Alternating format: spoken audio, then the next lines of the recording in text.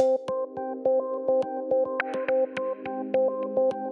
DSC makes light work of comparability and biosimilarity testing.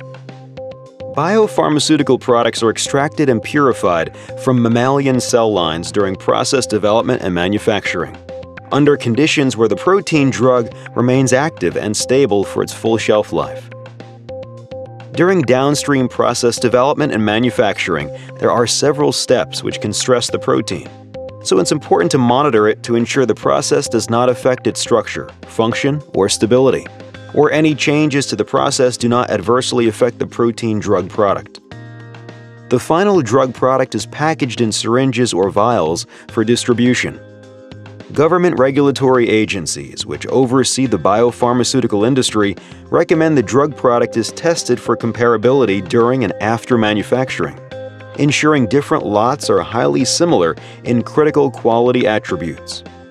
To comply, manufacturing sites carry out comparability studies to ensure they're highly similar to each other and the reference protein.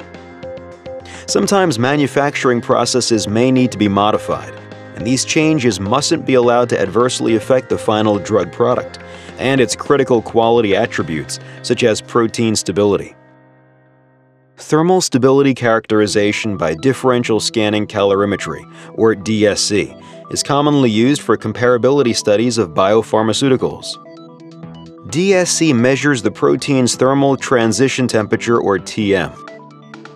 For reversibly denatured proteins, the TM is the temperature at which 50% of the protein is native and 50% is denatured.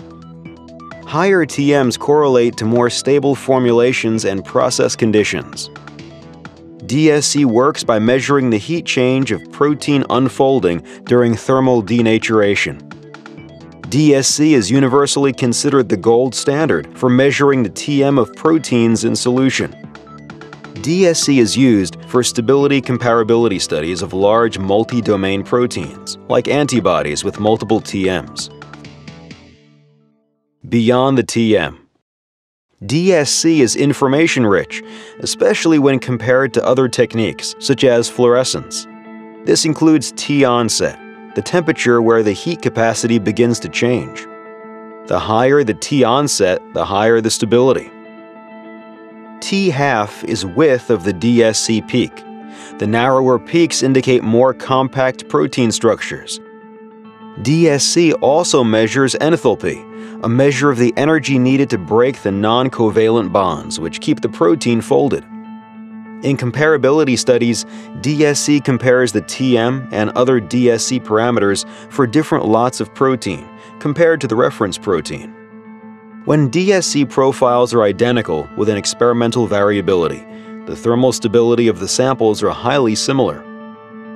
DSC is also used as a characterization tool in the development of a biosimilar drug. It works by comparing the DSC thermograms of the parental or innovator drug with the biosimilar drug. Most approved biosimilars have included DSC in their regulatory submissions. DSC is more reliable than TM measurements from intrinsic or extrinsic fluorescence, which frequently introduce unwanted artifacts or unexpected TM shifts. It's an essential stability assay throughout development, including stability comparability and biosimilarity characterization, which are used to confirm drug comparability results in a more successful drug. Malvern's MicroCal peak DSC systems use small sample volumes, are easy to operate, can be automated for high throughput of multiple samples, with solutions available for 21 CFR Part 11 compliance. MicroCal DSC is the trusted standard at the forefront of global biomolecule characterization for 40 years. For more information on MicroCal DSC and how it can support your research, please visit malvern.com/microcal or contact your regional Malvern sales office.